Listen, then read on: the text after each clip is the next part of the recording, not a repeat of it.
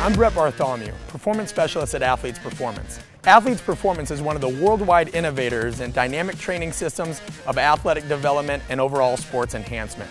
One of the biggest components of that training system is movement prep. Good, big steps, exaggerated.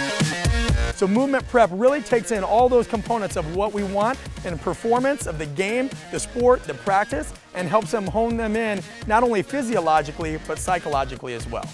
Those two main things are not only enhancing athletic performance, but also injury prevention. Shuffle, push it off that leg, there we go.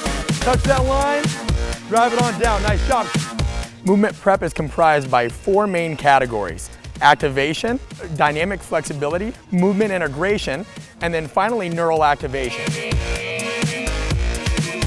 Once we've gone through the general calisthenics or general movement, activation, dynamic stretch, movement integration or marching and skipping, neural activation or rapid response, those four components not only warm you up, but essentially prepare you to move, which is why we call it movement preparation.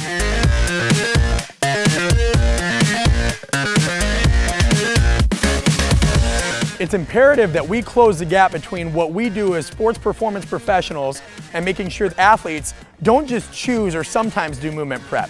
They need to do it every day.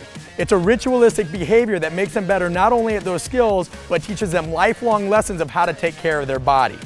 The body is an investment of the athlete. We want to make sure our knees can stay stable and find correct mechanics in order to avoid injury. Keep those glutes locked in, nice job. This is not something that we have the option of saying if you have time or best case scenario. It needs to be something addressed daily, much as eating and proper nutrition and restoration or regeneration protocols are. And if I was to tell an athlete to do one thing, it is going to be that movement preparation, because it ties so many of our philosophies into one singular session.